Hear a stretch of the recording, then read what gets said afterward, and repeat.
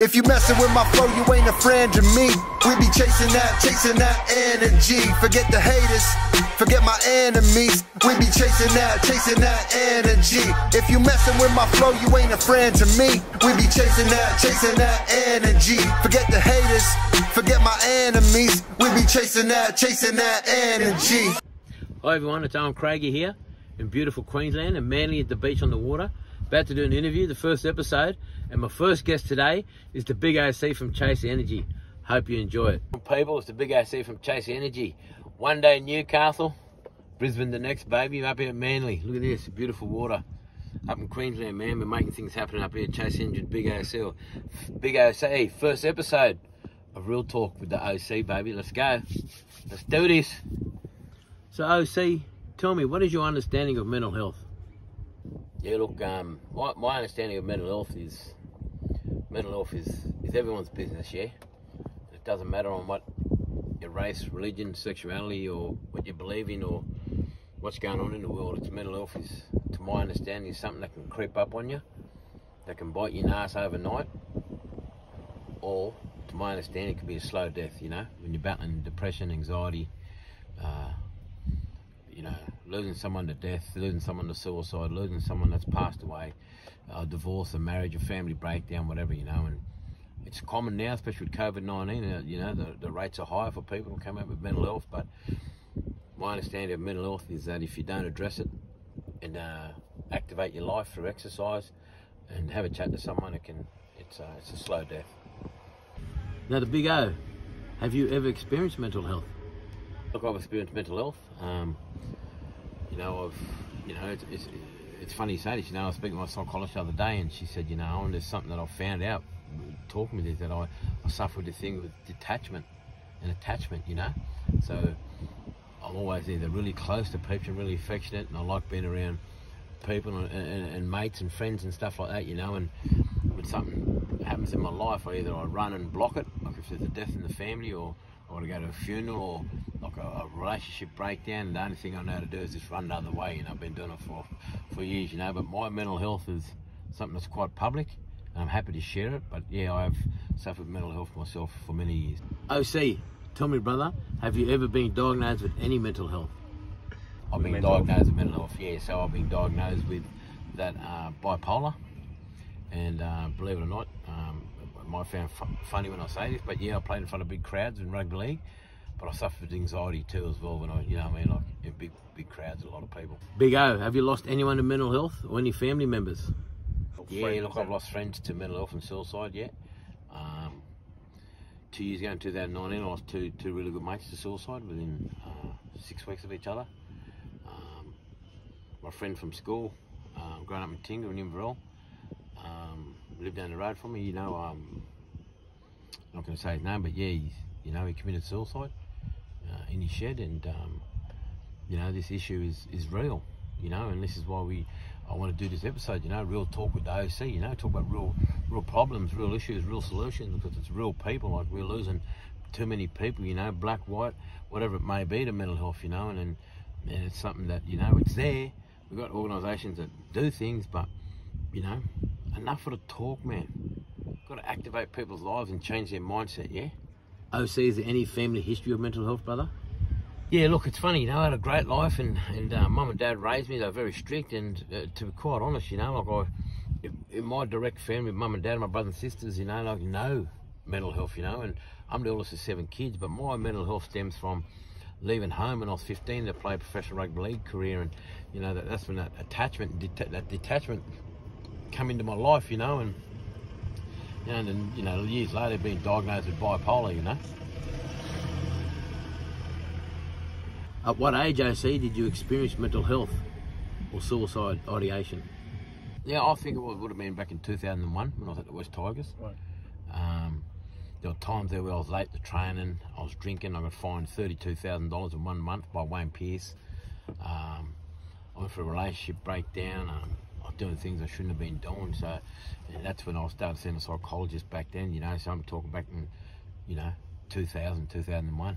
What caused the mental health back then? So things that maybe triggered me to experience and have mental health in my life was that I lost my younger cousin Darcy at 15. He had a sore knee, and he had a tumour in the knee, and he passed away at the age of 15. He was a mad Parramatta supporter, and Darcy was my little cousin, but we grew up like brothers, yeah. And to bury my cousin at 15, I thought life was fucked.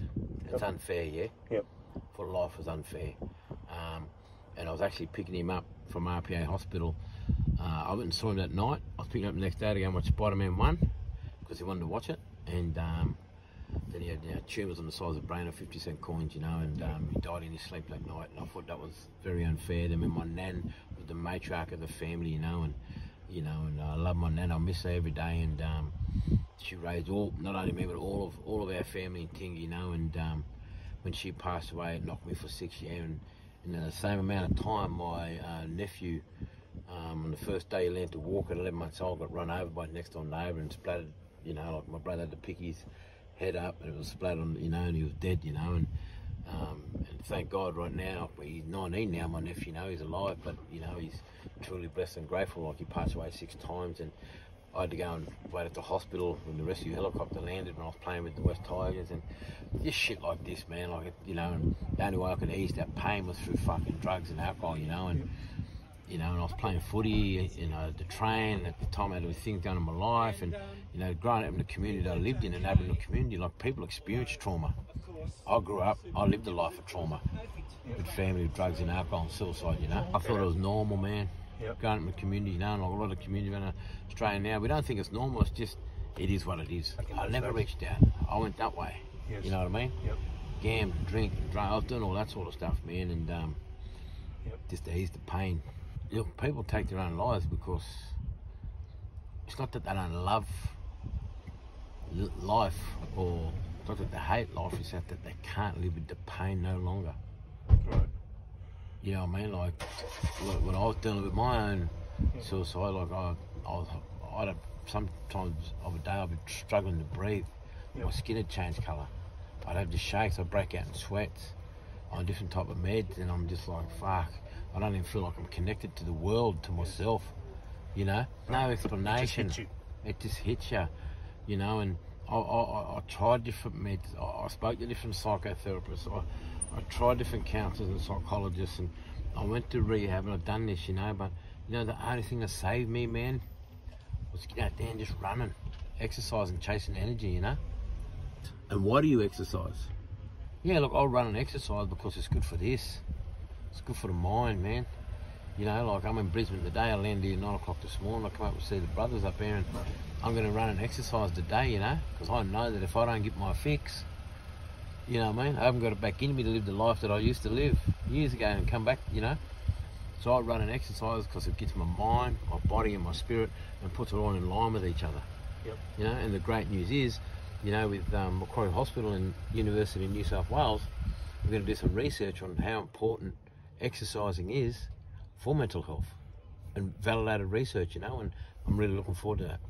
And I see, tell me this one, why is it so important that Chase Energy needs to be studied with the University and Macquarie Hospital? Is it to prove the fact that exercise can heal and help support people with mental health? It's not a cure, but you know, we're going to prove that it actually works, you know. And for these young kids today, you know, it's the mindset. We've got to change the mindset, because at the moment, a lot of kids today are locked in house due to COVID and just playing games and Xbox, and you know, what happens to them? They eat and they're not sleeping properly. So we have to, you know, develop tools to help educate these young kids on how important exercise is for their own well-being. I tell you how important it is, you know, and it's real, you know. And they say if you can help one person, you've done your job, yeah? Well, man, Chase Energy, I am that one person. It helped change my life. And my, you know, and my purpose today with blokes like with you, Rasso and Ronnie Yap and Dax and Claude, you know, like we can go out there and change the world and change people's lives, people we don't even know, through Chase Energy, because I am proof I'm alive today, you know. I talked to my mum, and she used to hate the fact someone knocked on the door because she thought she's going to get the bad news that her son's gone, you know. And yeah, life's good today because I choose it to be good, because I exercise, you know. And rain, hail or shine, man, like I'll run, you know. And some days if I'm too sore, I'll walk. I just got to activate my, you know, my mind, my body and soul, and appreciate the fact that, you know, every day that I wake up, it's a second chance, you know. Yep. Every day that I wake up is a second chance. But chase the energy, you know, to me, you know, is my purpose. My kids are my why. But, you know, when people are watching this, you know what I mean, you got to realise that if you don't think it in your mind, you never touch it in life. Yep. If you don't think of a better life, if you don't, you know, if you don't dream of having that car, you don't dream of having a job, you don't dream of having a partner, or you don't dream of having a better life, then you're never going to touch it with your hands, you know. But with Chase the Energy, we're going to prove that through exercise, it'll activate your life, you know, healthy mind, feed your mind good food. I realised today I'm a different character, I'm a different cat, you know, I'm a different person than all my other mates, you know, and I use my bipolar to my strengths. You know, and hence why we're going to be developing an app, you know, to help engage and connect people together, customise your own groups, single fathers, single mums, people with DV, alcohol, drugs, have your own support network, you know, so that they can engage from their bedroom, the car, the toilet, the lounge room, wherever it may be. And one thing I've learned is this, you know, is you want social change, you can have social media.